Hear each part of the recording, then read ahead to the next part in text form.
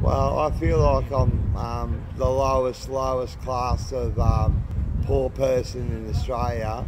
Um, Even the minimum wage that people work like jobs like cleaning toilets and that, they get 600 and I think that it's nearly $700 is the basic wage for a cleaner, and we get like $200 a week to live on.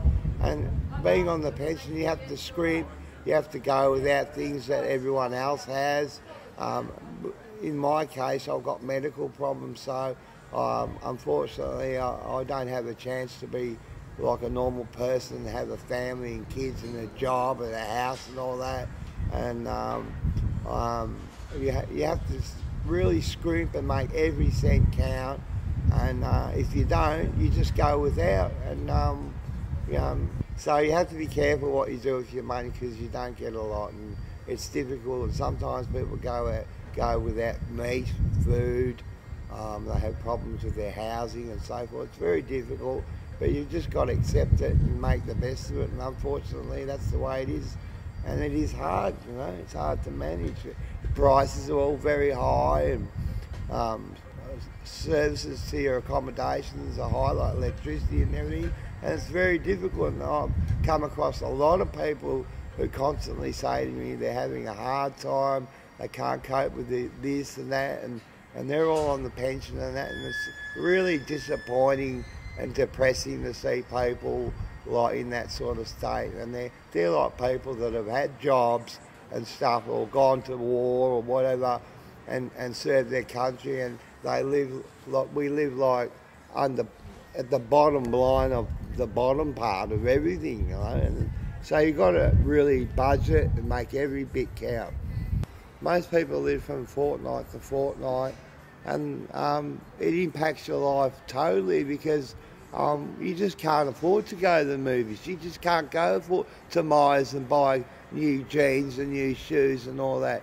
You have to access second-hand shops like Salvation Army, St Vinny's, and at times you have to utilise these services, and sometimes you can fall down into a big heap just because you're in that situation. And it impacts people's lives greatly, because, I mean, if the electricity gets cut off or whatever the case is, because you can't, but what do you do then?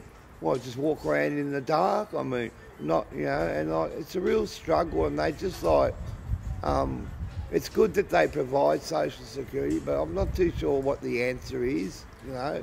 But it does impact people's lives, and a lot of people are concerned right now in 2013, getting to 14, how high the prices are, and like our pensions haven't changed, but everything else has gone up. So it really impacts your life greatly. And like I said before, you have to make every cent count.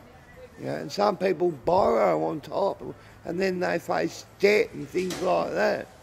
And it's a real struggle, yeah. I sometimes fall into depression, but I've trained myself to keep motivated, because I know what depression's like.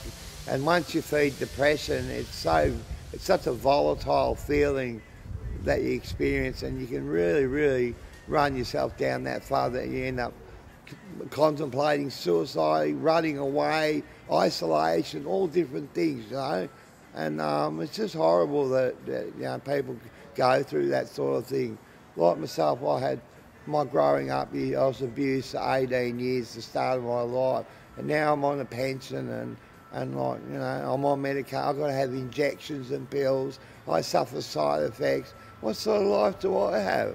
Sometimes it really brings me down, but I'm a motivated person, and I'll fight from the start, and I'll fight and keep fighting until I have got no more fight in me, and that's how it is.